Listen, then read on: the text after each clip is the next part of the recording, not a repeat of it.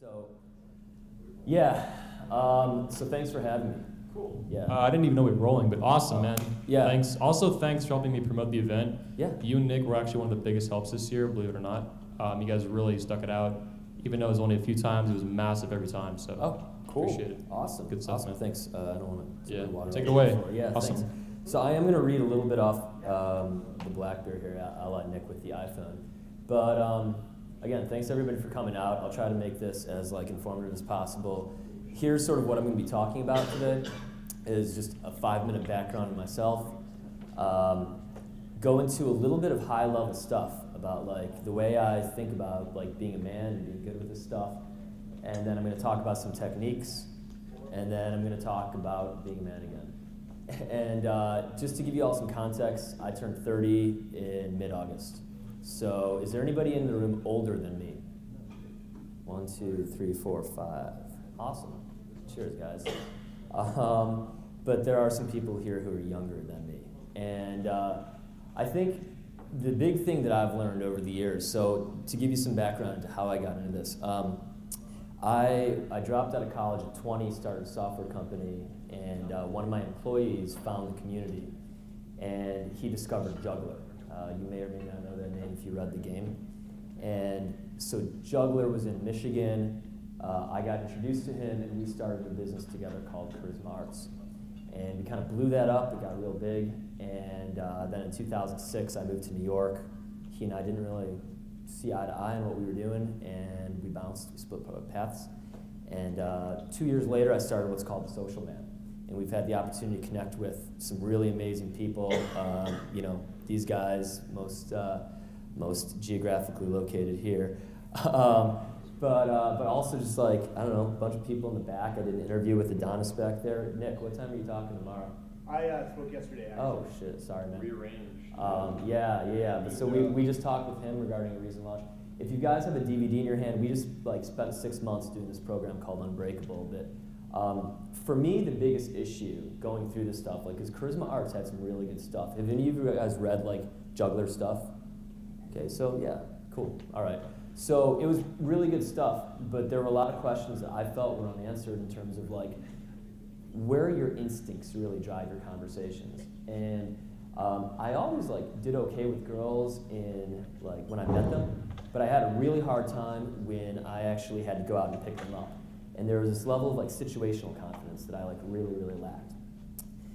And that would just be going into a bar, I'd get real nervous, clam up, and just get weird about stuff, and probably creep some girls out. So it took me a long time to figure this stuff out. Nowadays, we're running boot camps every 2 weeks. We're real happy. Nick and I both have active social lives. As you can see from Nick, Nick kind of knows what he's doing. And so I'm real happy to be working with him.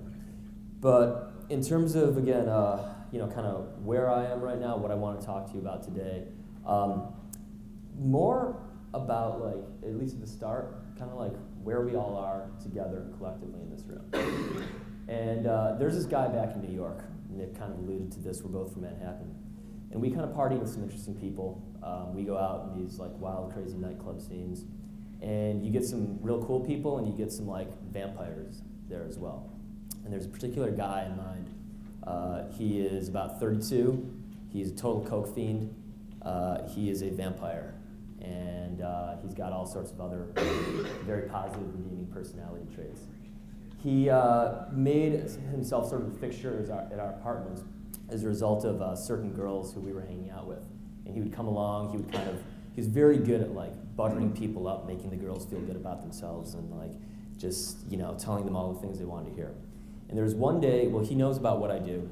There's one day I threw him out of our apartment because he's not a good person. And on his way out, he told me, you know what, dude? You're the king of the losers, and you always will be. He was referring to my job and what I'm doing and all of us in this room right now. And of all the things that anybody's ever said to me about this profession, which it has become for myself and for Nick, we do this nonstop every day, all day, that was the most offensive. And it was most unfortunate considering the source it came from, a 32-year-old broke-ass coke addict who just bounces around from party to party to party and kind of gets by merely on the fact that he flatters a new hot girl every 6 months and manages to get into her good graces. And it really made me think about this, though, because it's like, you know, I was supposed to be a lawyer when I grew up, and I'm doing this. And it was like, well, is this an honorable profession? Is this an honorable thing that we are all doing together, sitting here trying to figure out? And the answer to my mind is yes, and I'm going to tell you why that is in a moment. But it also got me thinking about what is a winner and what is a loser. And I spent some time kind of writing this down. You know, it's like we've all been presented with a challenge. And I'm no different, I think, than anybody in here in the sense that, you know, there was a point in my life where I said, I'm not getting what I want with women in my life. And I don't think there's anybody here except for perhaps Erica who can't say the same, but I don't know about your proclivities, so I don't want to judge. But, you know, the point is we're either not getting what we want or we want more. And when that's a situation with which you're confronted in life, whether it be in work or in your personal life or spiritually or what have you, there's two paths that you can take. And the first path is, of course, you know, I'm going to go out, I'm going to do everything I can and try to improve myself. Or the second path is I'm going to put myself into the lowest resistance situations possible. I'm going to try to skate by. I'm going to do the least work possible to not have to feel any pain. And that's exactly what this guy back in New York does. He tries to do the least work possible to skate by with his fucking life and feel no pain. That's why he drugs himself up. That's why he pops from party to party to party. As you can tell, I'm not a big fan of this person, but I think he reflects the exact opposite of what everybody in here is. He, to my mind, lacks virtue, and he is a loser to me. A loser is a man who takes what he can get in life, who does the least work, who just fucking floats by. And a winner is a man who refuses to accept his situation and who does something about it. And so I want to say thank you. I'm not just trying to butter you guys up, but I really want you to internalize this, and I want you to feel this. Thank you for all of you for being here and for coming out for Anthony, a dream, sorry, and for you know, for listening to all of us. There's people with laptops. I mean, like that's some work right there. You're not just like chilling, you know. There's people taking notes. So again, thank you to all of you for like actually putting in the work and coming to this event. Seriously. And one of the biggest leaps that I've personally had to make, because again, I didn't intend to be in this community to be studying all this material as I have, and now to be speaking to a group of people. One of the biggest leaps I had to make was legitimizing this to myself, and it was to say, like, you know, this is something that I can not only not hide behind, but actually lead with in my own life. So I tell all my friends about what I do. They see my website. There's certain things that I write about that are kind of hidden behind, you know, certain closed doors, because I don't want every girl in my life to know about them, but I lead with what I do. And I'm very proud of it, and I'm very proud of all of us here for like taking this step and saying that we are not happy with where we are, or we want it better, and that we're going to do something about it. And that dovetails very well into a man's journey through life. And in my 30 or so years on this planet, I've spent a lot of time thinking about why are we all here, and maybe deeper questions than the things that brought us here immediately today. In the last maybe 6 months, I've been reading a lot of Stoic philosophy, memoirs of Roman emperors, and other such very interesting reading material. But it's really made me think about what is my purpose, you know, what is all of our purposes, and how does picking up women fit into this? Because Lord knows I've spent the last 4, 5, 6 years now studying this stuff and teaching it. Excuse me. And it's like if you've spent 4, 5, 6 years of your life, and that represents maybe, you know, a third to a fifth of your life doing something, then it's got to have some meaning for you. Who here has been doing this for more than like a year, just out of curiosity? Okay, so a fair number, and there's a fair number who are fairly new, and I hope you don't spend too much time on it. But for me, this really became about a lot more than picking up girls and meeting girls, and I'm going to get back to that material in a second, but I want to start by talking about this. So when I think about a man's journey through life, I think about 3 sort of macro areas that he has to work through. And the first one is his personal life. Okay, and that's what we're all here for. We're all trying to make our personal lives better. No one's here listening to Fran talk about wealth management or listening to, this is David, by the way, he's fucking awesome, listening to David talk about how to find God. That's not why we're here. We're here because we're talking about our personal lives. And in your personal lives, there's a whole lot of things that you need to get right. And I spent a lot of my 20s messing up things in my personal life. Not for lack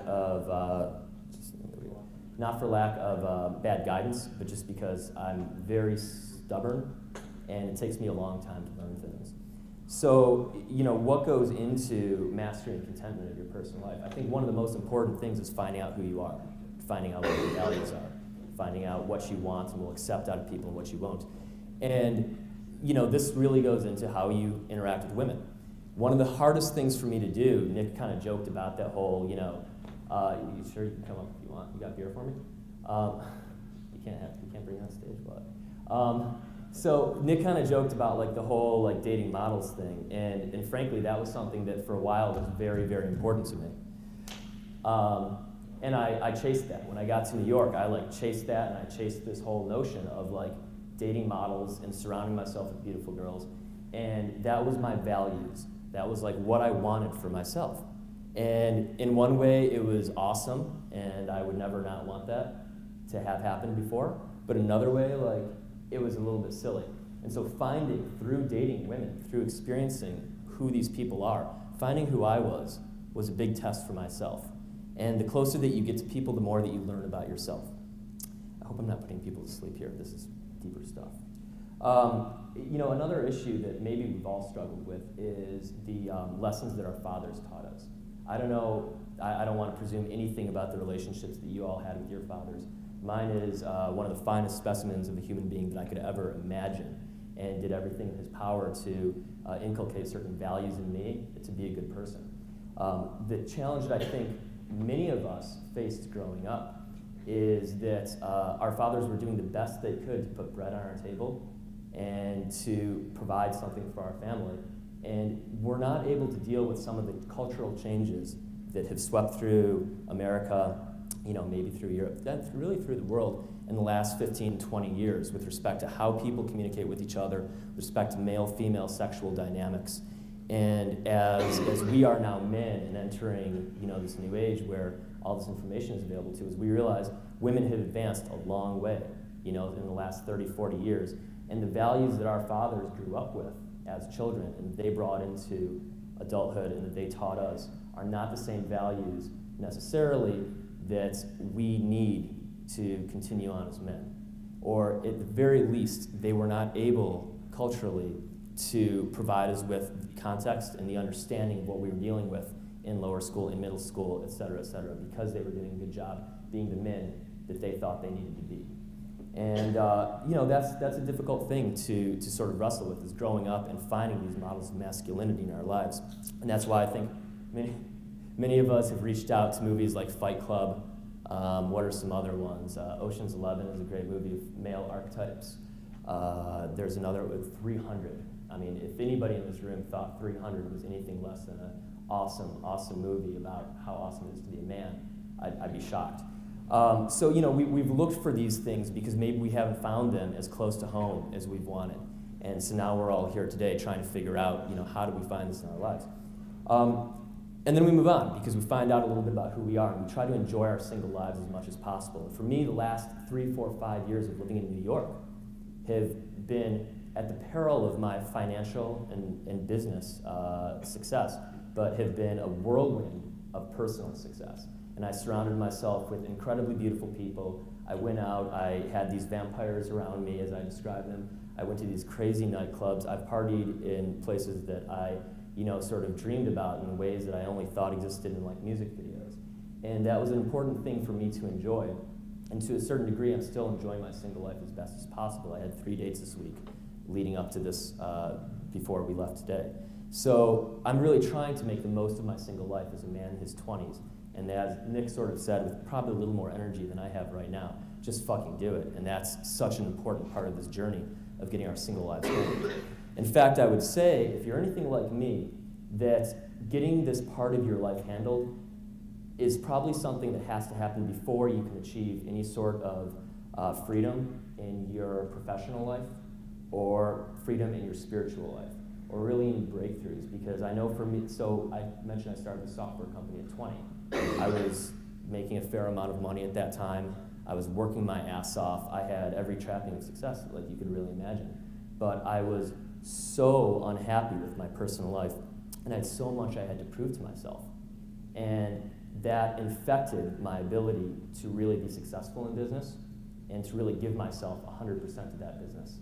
And if you look at any relationship in life, whether it be your relationship with a woman you just met at a bar, as we were talking about earlier, a relationship with a woman who you've been dating for 5 years, a relationship with your business, with your boss, if you're spiritual with God, that is the best you can do is to give to that 100%.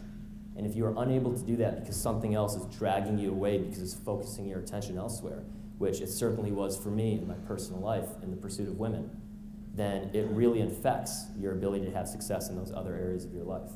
So enjoying your single life and getting those kicks out of your system and doing whatever you need to do, as Nick said, whether it be keg stands or your period of craziness, whatever you need to do to enjoy it is something that I think a lot of us have to go through. And whether that happens at 15 or 30, or ask a man who's going through a midlife crisis at 40, what's really going on, I'll tell you, there's a part of my life that I didn't live out when I was 20 years old. And that's why they go out and they go to sports cars. So that's a really big important part of it. Another big important part of your personal life is managing your finances. And as somebody who managed my finances at my own peril for a very long time because I was out chasing girls and throwing money at various bottle services when I would go out to nightclubs, buying those clothes when I really couldn't afford them, all for the sake of trying to be more attractive to the opposite sex because I needed to solve this problem in my personal life. I wasn't managing my finances properly. And that really held me back as I started to get closer to women, and I started to develop more serious relationships. That really held me back from any sort of longevity that I could try to have with those. Need some water? All right, cool. And again, if you guys have comments or whatever, pop in. There's a mic right there. So the next part of this evolution in our personal lives, what is it? In my mind, it's love. And I kind of alluded to this earlier. It's the ability to be very open with yourself and to love something or someone without reserve. And I'm reading a book right now. I thought this was just the absolutely most poetic, beautiful way to put this. Is love is openness and acceptance of yourself and another. And every bliss achieved together is a masterpiece. And specifically, what this author was referring to was the sexual relationship of two people coming together. And if any of you have ever experienced true love and sexual love and two people coming together, it's not just fucking, but it's true intimacy, it's true passion, that is nothing more than surrender. And the only way that you're really able to surrender yourself to a person is if you feel comfortable opening yourself up and showing them who you really are. And again, I don't know what all of you have been through. I've got some scars in my life. I've been through some tough things professionally and personally. And it has at various points been very hard for me to open myself up to people, even intimately. And so solving some of these things is an important path. Long-term, building a family and leaving a legacy for people. And again, whatever your personal goals are, whatever values you find, I know that in my path is eventually a family. And eventually I want my values, my personal values, the things that I've learned through my life, to be something that I share with them. And the very important thing here is I never want to be that grandpa who says, back in my day we did it like this.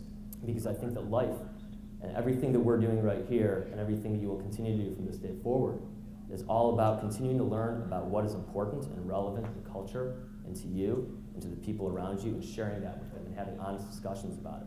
And what I never want is to lecture to my children about this is how we did it back then and this is what was right. And I always want to say what's right for you and what's going on in the world, and let's see how we can take that and make it work against everything else that I've learned. And that's really the journey of your personal life.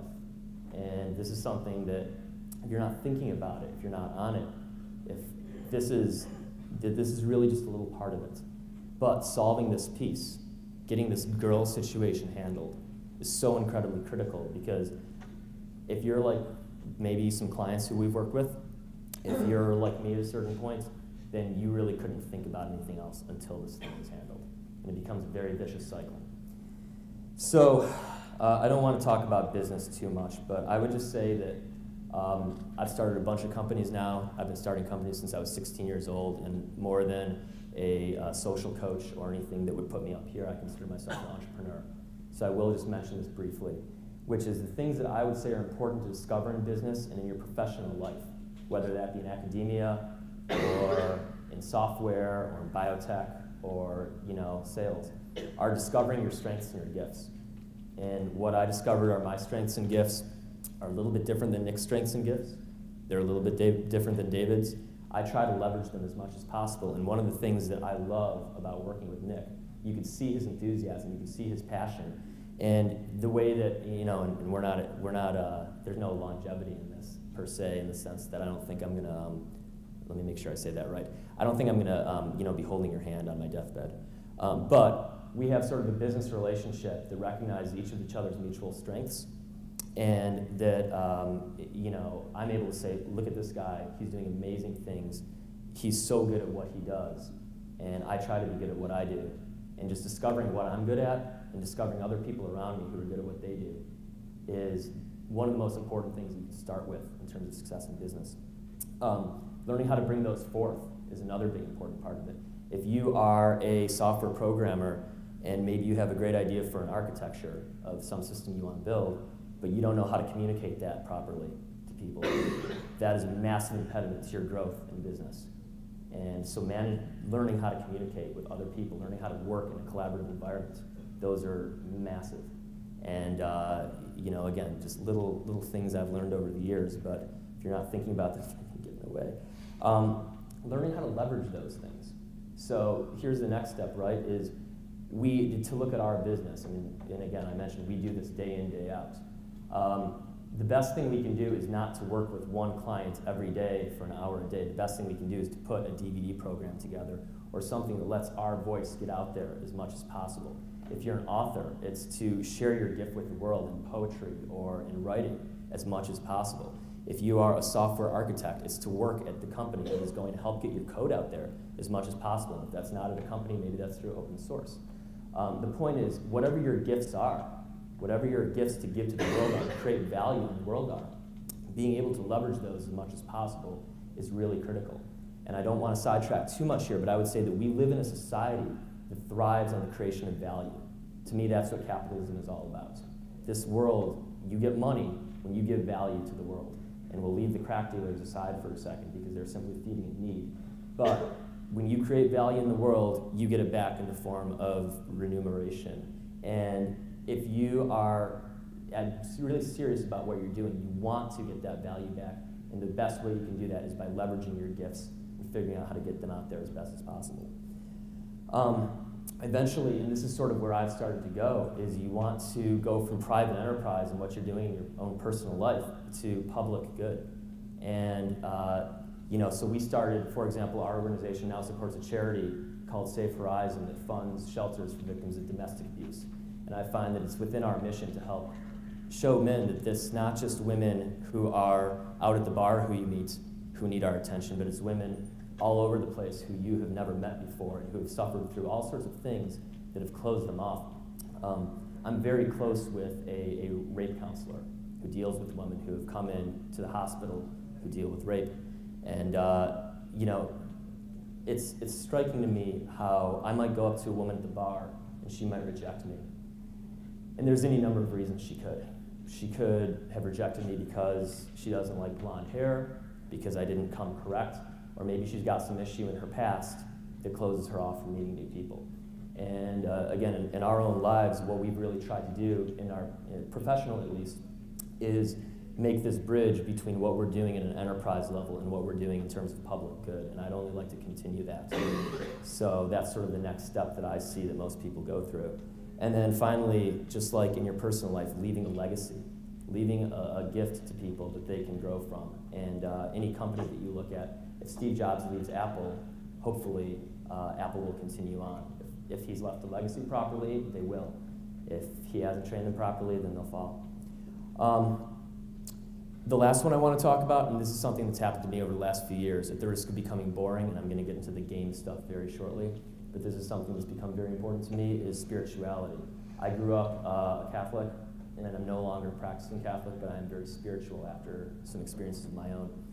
And having a relationship between yourself and something higher, at least for me, was something that I found I needed to develop, and it was something that I needed to experience beyond just going out and, like, as cavalier as it sounds, like beyond just going out and hooking up with models, or beyond just going out and like building a business. And it was something that I needed to experience because I needed some grounding and something that sort of had a deeper meaning to me in life. And if that's something that is on your path, or something you've not explored yet, then I encourage you to do so. And I'm sure quite a few people in this room have read Power of Now. That's, you know, a great place to start. But, you know, how does this play out when you're interacting with a woman? How does this play out when you're actually in a pickup or in love with a person? I really believe that in every single moment, there's a depth of experience that none of us know is possible until we fully throw ourselves into it. I don't want to get too spiritual, but if I am talking to a woman and I'm not fully engaged with her, I'm not fully giving myself to her, I don't want to know every little thing about her. As Fran mentioned, if I'm not falling in love with her every step of the way, then I'm missing out on so much about her. I was just in France, and I was like running, right? So I go running along this oceanside trail, and every single moment, at every crest of the run, that's like my reward, is when I'm able to get to that crest and see that beautiful horizon and feel my heart beating and know that I'm alive and know that in this moment there's something that's a lot deeper than me. And that is something that has increased the happiness in my life 100-fold, more so than any experience I had at a club in New York, more so than anything that came out of the money I had from building a business. So these are, in my mind, some of the paths that men can develop along. And I don't share them with you to tell you these are what you must do, that this is absolutely the right way, but more than anything, that there are some things you may want to consider beyond this little realm that we're in. And also contextualize this little realm that we're in. You know, the act of picking up a woman, the act of meeting her and getting to know her and maybe sleeping with her has so much in it that is about who we are in the world and how we see ourselves. We, in the DVD that you have there, hopefully, we talk about what we call frame of reality and how the moment that you're interacting with a woman, there's so much going on there in terms of how you see yourself, how she sees herself, and there's this gap between the two of you that is pregnant with possibilities. And if you don't bring yourself fully to that, and if you don't really believe in yourself, you're going to miss out on a lot of those possibilities. So let's move on, because that's all sort of heady stuff. I saw very few hands go up when we talked about, or when Nick brought up Conquer Your Campus. And I know that some of you are not 21, or older than 30. Some of you are in college. Who here, just by a show of hands, has read Conquer Your Campus? 1, 2, 3. Okay. So Conquer Your Campus is a book that I helped my friend Mark write about how to meet girls in college. And if you haven't read it, I would highly suggest it. It's all about social circle game and being better with girls who, whether you're in like college or not, it's all about social circle game. One of the core tenets that we talk about in Conquer Your Campus is what we call giving love. Okay, and before this gets too new agey, giving love has a lot of meanings. Nick, do you want to talk about giving love for a second? Love to talk about giving love. Do you want to grab the microphone? Should I stand up? Yeah, stand up, man.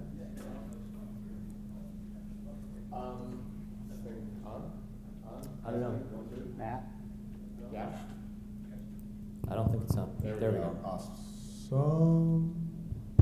You got All it. right, great. Giving love is an expression we throw around at the social man very often. It's kind of like a whole like mantra, basically based around the idea that the more you give, the more you get back. It's our mantra because it's true. Don't question it, it just is. But here's the thing, giving love comes in a lot of forms when it comes to women.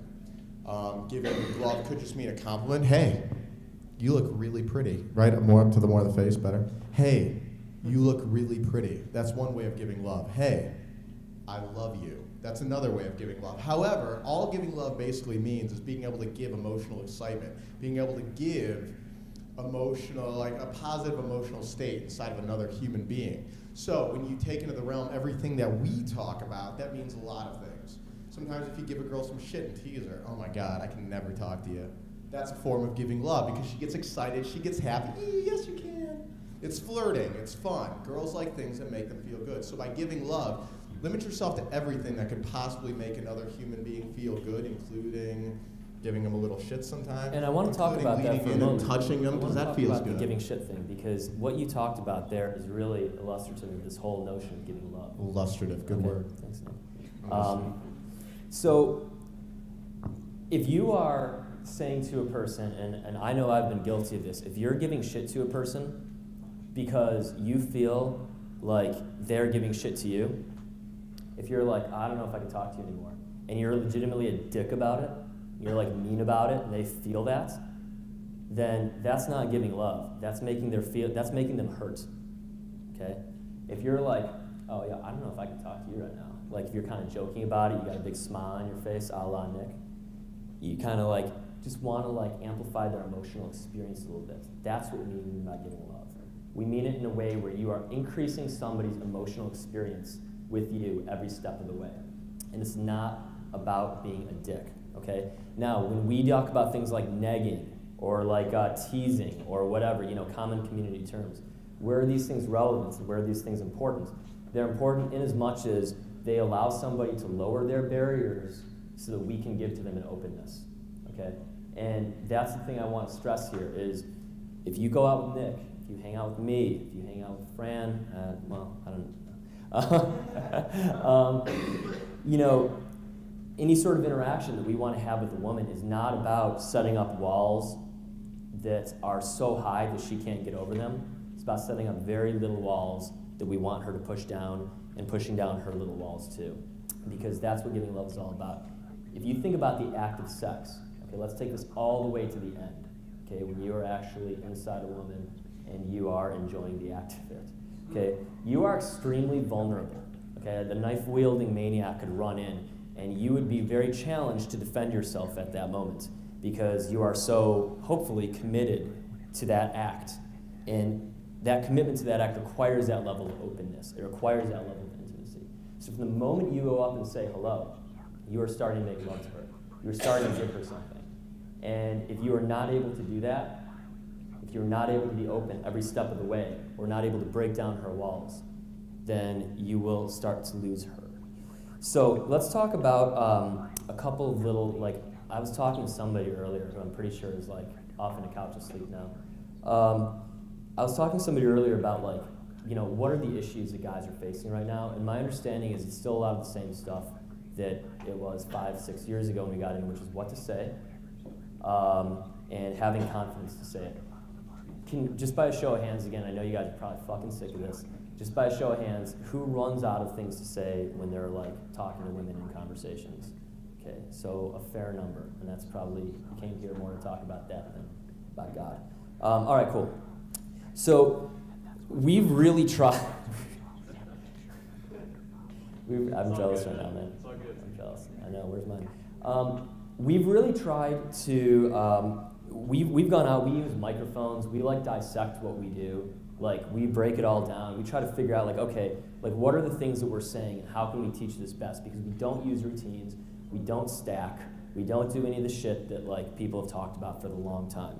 And it's harder to learn. That's that barrier that you've got to push through, and that's that stuff that that's what I'm talking about when I'm saying you got to put in the hard work. But we've really tried to break down at least some of the language patterns and some of the things that we do when we're going through conversations. So I'm going to give you a couple of them right now that I found are very easy at opening up conversations. If you were going to write anything down, this would probably not be a bad idea. So the first one, if you want to call it something, you could call it a comfort hook. Okay, and it's basically 4 steps of opening yourself up and sharing a little bit about a person. So the very first thing you do, you talk about yourself, you tell a little story, or you talk about a situation. I'm going to give you a very specific example of this in a moment, but I just want you to have the 4 steps there. So talk about yourself or situation. Second one, no, that's okay. Second one, you relate that to a high-value story. There's a bit of DHVing in there. Third one, you screen and qualify. And then the fourth one is you future project. Shockingly, these are all community terms. We do actually speak like this sometimes. So let me give you an example. Does that make sense to everybody, like what I just said? You guys know those terms, just like nodding or yes, no? All right, well, I'm getting no feedback at all, so I'll just assume that nobody does. All right, so here's an example, right? Talk about yourself in a situation. This happened, this is a very good example. I was back in Manhattan. This is like maybe 2 months after vacation I'd taken to Mexico, like a very spontaneous drunken vacation I'd taken to Mexico. Speaking of enjoying your single life. And so I was talking to this girl, and I said, and again, this is, Fran and Nick both gave some really good examples of how to get conversations started and the simplicity of it all. Here's another one where it's very simple. Saw some eye contact, walked up, said, hey, what's up? She said, hey, what's up? I said, I'm Christian, what's your name? She said, I'm so-and-so, what's your name? No, she didn't say that, because I was saying she's myself. I said, how's your night going? She said, good. Are you from the city? She goes, yeah, I am. I said, oh, cool, how long you live here? So again, very dry conversation at this point, but there's a lot of eye contact going on, and there's a lot of that nonverbal stuff happening, and that's all that needed to happen at that point. So here's where the comfort hook starts to come in. So I said, how long have you been in the city? She said, blah, blah, blah. I said, now I start to tell a story. I said, yeah, I really love Manhattan, but I got to get out every now and then. It's like, it's really tough if you're here like nonstop. When's the last vacation you took? Okay, so I'm trying to lead to the story that I've been talking about. So she said, oh, geez, last vacation I took probably like 6 months ago. How about you? So she's essentially taking the bait, right? So now I can tell this little story. I was like, well, actually, let me think. Like 2 months ago, I guess, I was down in Mexico. She goes, Mexico, really? I said, yeah, actually, it's like crazy. Sunday night, it's like a karaoke at 3 a.m., really fucking wasted. And my friend Alice and I were like, let's get on a plane and go to Mexico. And that's actually the story. So that's kind of a high-value story. It indicates spontaneity. I'm going to a foreign country with a female friend. And there's like a big hook in there, right? And what that signifies is not only that I do these cool things, so that like builds a little bit of intrigue, and she's like, nice, that's crazy, blah, blah, blah. I'm also able to say, yeah, I was like really spontaneous. Like I've never really done anything too much like that before. And she's like, yeah, wow, that's so spontaneous. So now I screen and qualify. This is step 3. I'm like, so have you ever done anything like that? Okay, so now she's thinking, and now she's starting to work for me. And the whole point of me opening myself up and talking a little bit and sharing just a little bit with her, just enough so that she can start to open up to me. And what I'm really trying to do, I'm not asking her if she goes down to Mexico. What I'm really trying to do is find a similarity of the personality traits. And spontaneity is not a bad personality trait to have if you're talking to girls. Hopefully, I would assume guys like spontaneous girls. I certainly do. So I'm like, yeah, I was like really crazy. So like, have you done anything like that? She's like, well, blah, blah, and now she starts talking, right? So oftentimes, that's just as much work as you need to do to really get a person going, is to tell a somewhat high-value story. You don't have to talk for that long. You don't have to share that much with her. You just have to share enough that she wants to start sharing with you, and ask her a question about it, okay?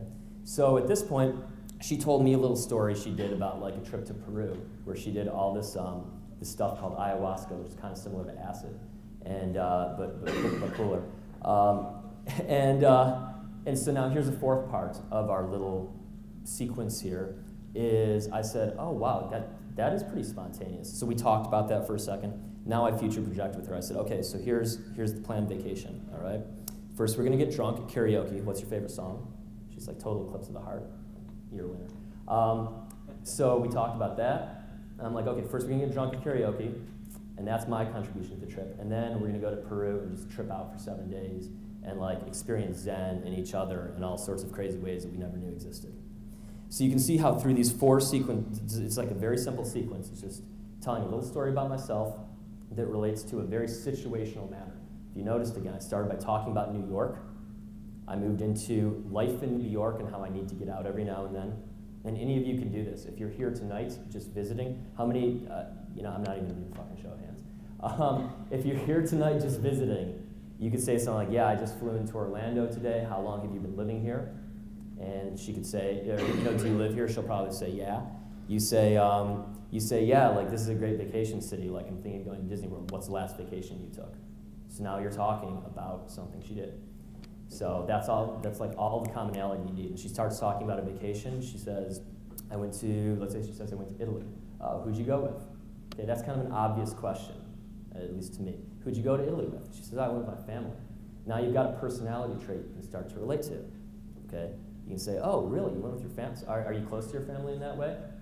She says, yeah. Now you can start to tell a little bit of story about whether you're close to your family or not, if you've taken family vacations with them or not. And you can say, well, I'll tell you what, like, I don't know you that well yet, so maybe we won't go on an Italian vacation with your family, but like, get to know each other a little bit better, like at least I can meet them for like an Italian dinner. So that's like kind of how you're gonna use these techniques. And again, if you think about what we're doing, just talking about yourself a little bit, talking about a story that's got just enough of a hook to make her want to continue to talk to you, screening and qualifying her on her personality, and then doing a little future projection. So let's do another one, and this is very, very, very similar, okay? But a lot of guys that we work with have a really hard time like being natural and just like starting basic conversations. Now, I'm talking entirely within the context of New York City here because we live there, we work there. That's kind of where we do our stuff. With that said, you can use this stuff anywhere. But a very common conversation for New Yorkers to have, and especially my guy friends who are naturals, so to speak, the guys who don't study game or study pickup, a very, very common conversation for them to have is to start the conversation, how long have you lived in the city? Or what do you like about it? Okay, that's just like how people often talk to each other when they're getting to know each other. It's a simple topic, okay?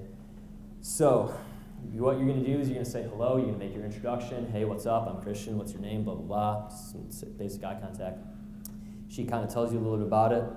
Okay, so then you tell a little story. You start off. Okay, and again, if you want to write 4 steps here, if you found that last one useful, you might find this one useful too. So you tell your introduction, then you tell a little story. You start with a story. It doesn't have to be very long. Okay. Second one is going to be a question based on my story. This is very similar again to the last one. Third is going to be a question based on her answer. And the fourth is going to be one of these future projections or role plays. So, again, if you want to use this tonight with respect to anything you're doing, just replace the word New York with the word Orlando, and you're in. So, so she says, so your question is, how long have you lived in New York? She says, I moved here 3 years ago. I've lived here my whole life, blah, blah, blah, blah. You ask a very basic question. You ask, what do you like about it? Okay, you don't have to get too complicated here, okay? She tells you what she likes about it. And let's say she, she's like, I just think it's really fun, like everybody here is really friendly, blah, blah, blah. You say, okay, so, and then you kind of ask a question based on her answer. So you say, so it's really fun, like, is it easy to, like, find trouble in the city? Like, and this is what I would say, I'd be like straight up, like, I'm from New York, bars stay open until 4 a.m. there, like they close at 2 a.m. here. I'm a little worried that you guys don't know how to party proper. So I'd say, yeah, you guys know how to get crazy. She's gonna say, yeah, we know how to party. I'd be like, all right. So what's a good story that's happened to you since living in the city?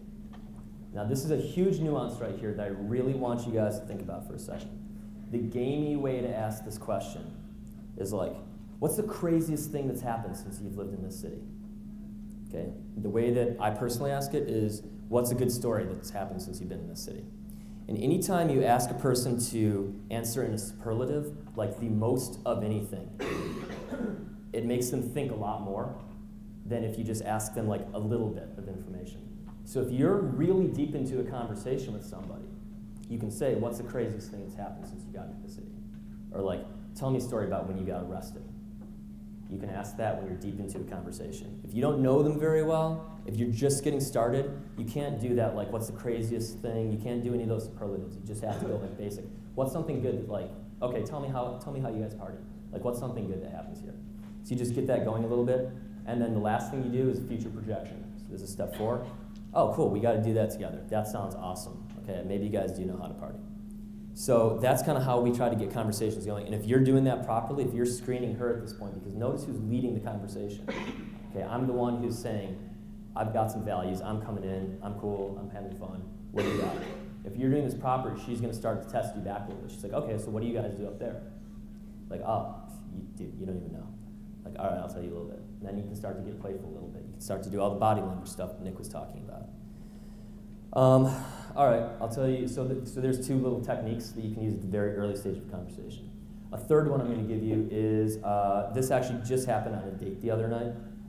It kind of came up spontaneously, and I remembered it as I was coming down here. I thought it was kind of funny. And it follows the same paths that a lot of my escalations take verbally. So what I'm always trying to do with the girl when I'm talking to her is be cooperative. Okay, I don't want to be like combative. I want to push her away just when I sense that she needs a little bit of a push. But generally, I want to like make a cooperative seduction. I want her to be a part of it. I want her to be enjoying it. So this is a really good illustrative example. There's that word again, illustrative. So I was talking with her about, we were talking about like celebrities. I was like, yeah, so who's your favorite celebrity? She's like, oh, blah, blah, blah, blah. I'm like, all right, that's all well and good. Like, who's your favorite guy celebrity? She's like, oh, probably blah, blah, blah, blah, like an actor. I'm like, okay, who's your favorite guy celebrity who do you want to hook up with? Okay, so we're 3 questions in, not too much so far. She's like, wow, I don't know. So she thought about it for a second. She said, Halle Berry's husband. And what? You're, obviously. Nick wants Brad Pitt, but you know. I've never seen Halle Berry's husband, but I was like, so I'm trying to think cooperatively, bring them together, like how can I be a part of this? I go, Halle Berry's husband, that's interesting, I've never seen him. So I let her talk a little bit. Again, I'm trying not to do too much talking. Okay, I'm like, Halle Berry's husband, what's he all about? Is black guy, white guy, like what? She's like, yeah, he's a black guy, like really great ass. Like, cool, you into asses? She's like, you know, like, she's looking at mine, she's like, not so much, but like, he's got a nice one. And I got nothing. And yeah, and she's kind of describing it a little bit. I'm just like trying to get her talking, right? And finally I'm like, well, you know what, like, that sounds pretty good. Like, I might be able to put up with that if Halle Berry was there too. So again, I'm trying to bring those together. So I'm like, yeah, because Halle Berry's pretty hot. I totally love to hook up with her. I was like, tell you what, we should hook up with them. She's like, what? Like, we should go pick them up and hook up with them? I'm like, no, fuck no, we should have a foursome with them. Like, what are you talking about? So at this point, like, you know, because of the chemistry we had, because of the nonverbals and everything, she burst out laughing, great moments, you know, really enjoyed each other. And then, of course, as Nick alluded to earlier, we were able to start talking about foursomes and other sordid sexual matters. Okay? So this is how you can sort of transition, again, from very basic conversation. Who's your favorite celebrity? Who's your favorite celebrity male? Who's your favorite celebrity male you'd like to hook up with? Figure out who they're dating, because if chances are, if she wants to date hook up with some leading man, he's dating some hot girl. Say, let's have a foursome together. Go from there.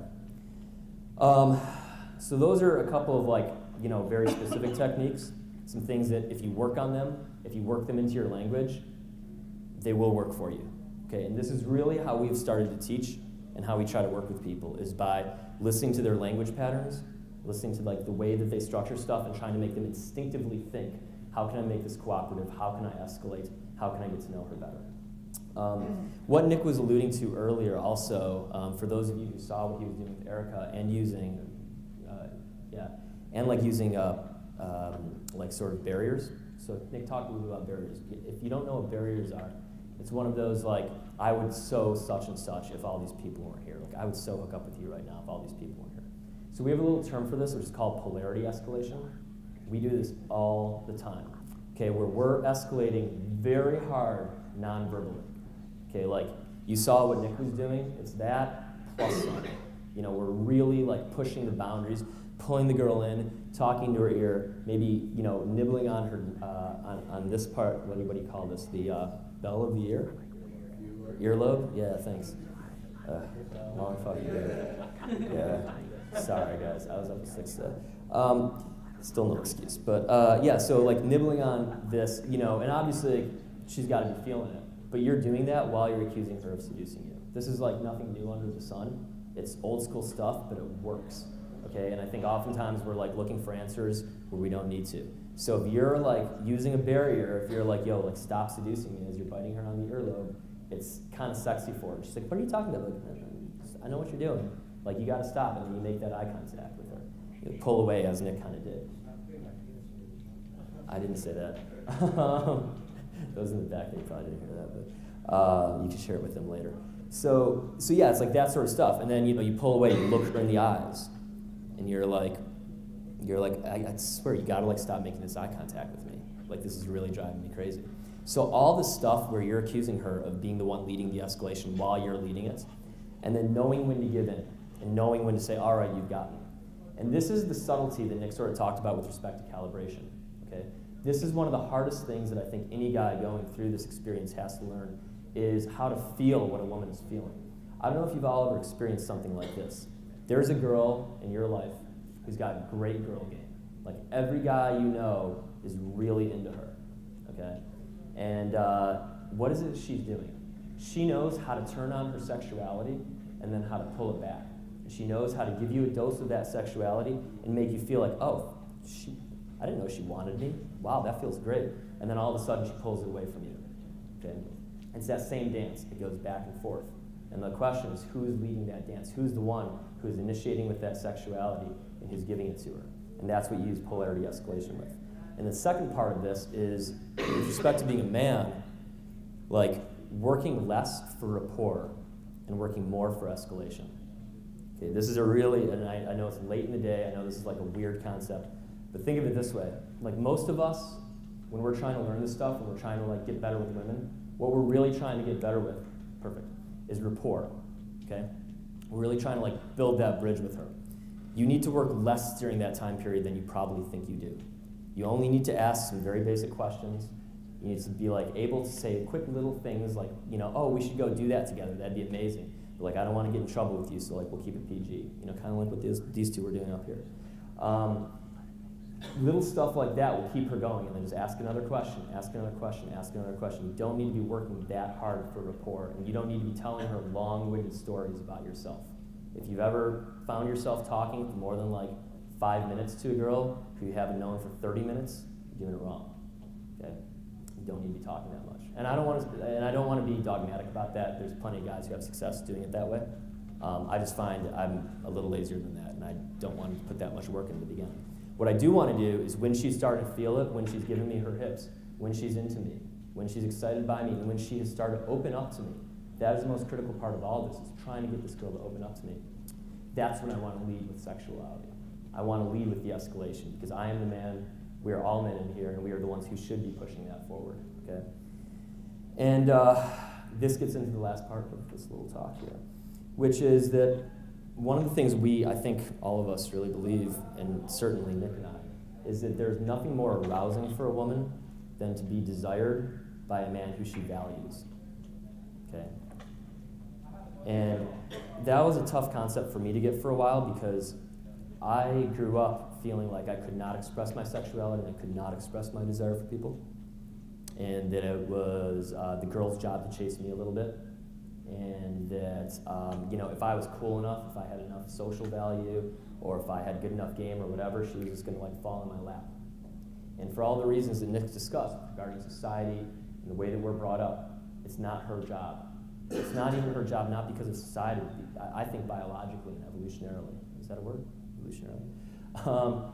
So, you know, it is really our job as men to be the one who lead the charge with escalation, and who lead the charge with sexuality, and who lead the charge with making her feel like you want her. But you can only do that once she values you a little bit. And how is she going to value you when she opens up to you? And when is she going to open up to you? When she feels like you're genuinely interested in her, when you've got a couple interesting things to say and share about your life.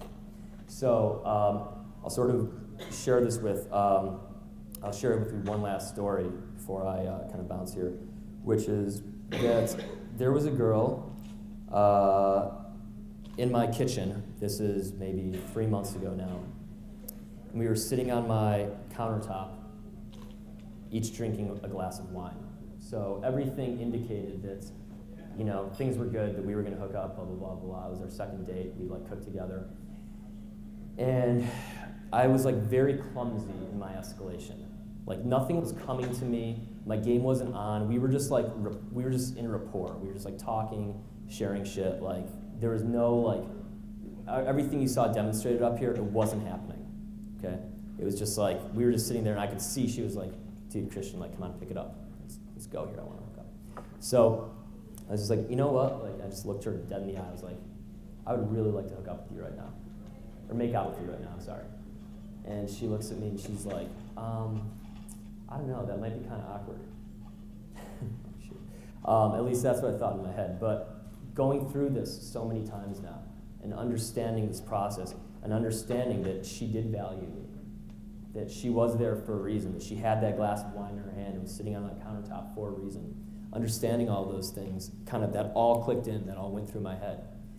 And I just reminded myself, you know what? She just wants to know that I really want her. She just wants to know that, like, I desire her. And the way she demurred was not like, oh my God, no. You know, it wasn't like that. It was just like, I don't know, that'd be like a little awkward. So took her head in the back of my hand, started to move it towards myself, and I was just like, no, it'll be amazing, trust me. Started making out, and we actually dated for a couple weeks thereafter. But you know, the point is, I would have taken that initial statement from her, maybe 5-10 years ago, as a massive sign of rejection. I would have said, shit, like, I totally messed it up with this girl. I'm an awkward guy. Girls don't like me. I'm just gonna throw in the towel. I've been like, oh, sorry, okay, yeah, you're right. And she would have been disappointed, and I would have been disappointed, and we all would have walked away. But understanding that she just wanted to feel my desire was the breakthrough that actually let me escalate on her when she just needed to feel that strength. And you know, there's a line here. There's a very fine line when no really does mean no. But there's so many times when there is token resistance, where there is somebody who really just wants to feel your strength as a man, who wants to know that, like, you have that love to give them and you're going to share that with them and you're going to go after it with them. And you know, that's sort of where I want to leave you guys, is that if you are willing to, like, step up to the plate, if you are willing to actually accept this responsibility of, like, bringing love into women's lives and doing awesome things with them, a big part of that is being able to push past that rejection, because it is your fucking responsibility as a man, as Nick likes to say, for braving the fire of rejection. Because every rejection you get, at least in my life, has been a test.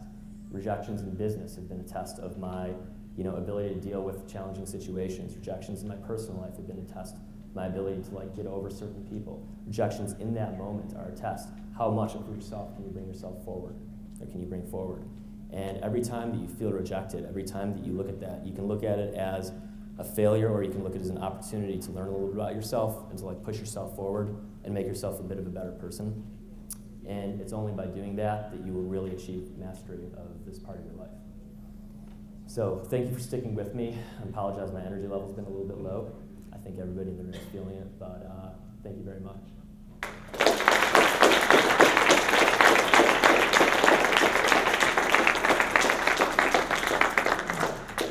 And I think we're going to do, if anybody has questions, we're going to do a Q&A panel or just a beer pong game. Either way. Are there any questions? All right.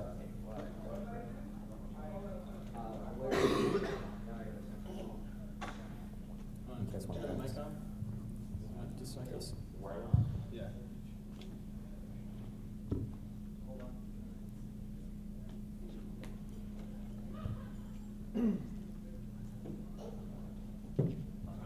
Testing. Can you hear me? Yeah. Okay.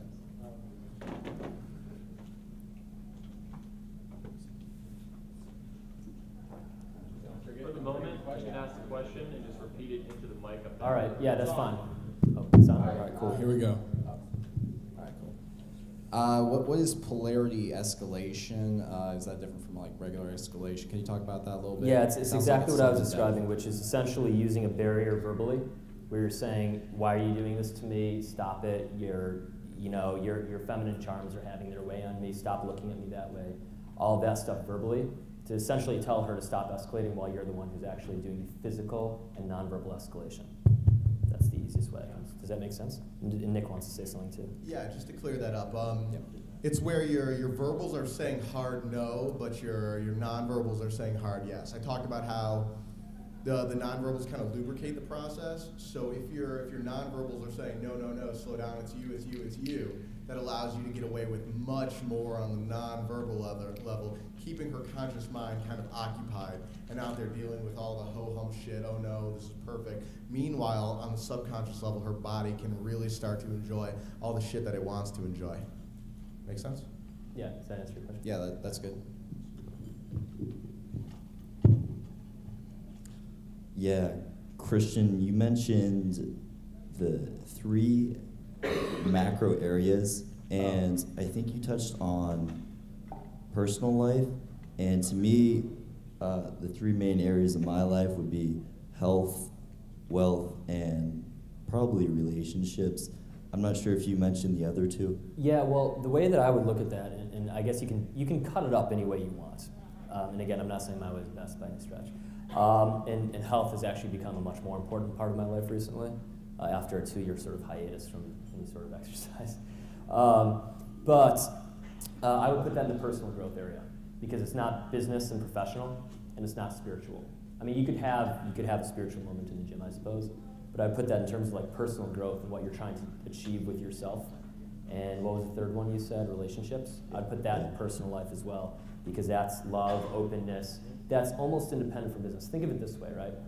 If you're in a relationship, and I've been in this situation, you're in a relationship that's maybe a little too much for you to handle. Maybe the girl's really insecure and she's like just clinging on to you. Maybe there's all sorts of fights. You're not going to be able to commit yourself as much as you need to probably to your profession. So it's getting in the way in that sense. And if your business is fucked and you're not able to work on it and you're running on debt and you're like, eating protein shakes every day, which I've done and it's not fun, it's very hard to have any sort of space for anything else in your life as well. So that's the way that I cut those up. I mean, because you can still be living on protein shakes but doing 100 push-ups a day. So that's kind of how I try to cut those up, is like personal life is anything related to you, professional life is anything related to your work, your finances, and like the legacy you're trying to leave that way, and spiritual is the third one. But again, you can cut them up however you want. All right, thanks. Yeah. Did you have a second question? Okay. That's all. Okay, cool. Nick had something to add, shockingly. I remember somebody was just talking about how it was hard for them to keep their professional life separate from their relationship life, or their being able to have a relationship and be able to do their professional thing. And so you were grouping them together, but I wanted to talk on this one specific facet, because I know it's a lot of times a lot of guys think I've got my personal life, I've got my social life. But what I wanted to kind of bridge together there, and kind of what you were talking about and elaborate on, is that anyone will kind of agree with me on this. If you've got an amazing woman in your life, if you've got an amazing woman, 2 women, 3 women, 4 women in your life, this is all in Eckhart Tolle, Power Now, David Data, Way of the Superior Man, they all agree with me. But a woman has the power to bring out the best, bring out your strongest, bring out your most masculine, a good woman. If you've got a shitty woman who's got her own shit, she's going to bring you further down with her. But if you've got a great woman who actually knows her place, she has the amazing power to bring more masculinity, more power, more goodness that you can put towards your own professional life, that you can put anywhere you want to, than you ever freaking dreamed of. Absolutely. I mean, so in that way, they're very tied. If you've ever seen the movie, again, 300 is a great example of 2 lines she says. She says, we're the only women who are strong enough to give birth to Spartan men. That's why we can speak to other men. That was a good one. And then the other one, you see King Leonidas comporting with her the night before he goes out to battle. And she's the one who's providing him that strength and saying, I think when she leaves, she says, something like, come home with your shield or on it. But she's the one who's pushing on the world. I don't want to demonize women and say that they'll drain on you, because as Nick said, a great woman can be as much of an additive element to your life as a bad woman can be subtractive. Yeah. Anything else? I think we're wrapped up here, guys. Oh, was there one more? Was there one more question? No, we're set. Good stuff, fellas. All right. Hey. Oh, Anthony. One more question, and then we have to cut it. Yeah. I think people are out of questions and possibly out of steam. Out of questions for these people? Are you kidding me, guys? You're crazy. But if that's it, then we'll wrap it up. Did you guys want to? Hey, just as long as you're sitting up here, taking advantage of this wonderful couch. Did you guys have anything you wanted to add about anything I talked about, or David, you got anything you want to say? Not really. All right, Francis. Talking to the mic. Talking to the Yeah, mic. talking to the mic. I dipped out for like half your speech because I had that coughing attack, but so I didn't get to all right. catch everything. But All right. you nailed it, bro. All right. Oh, thanks. All right. Thanks again, guys. And Give a round of enjoy the rest applause. your weekend. Good stuff.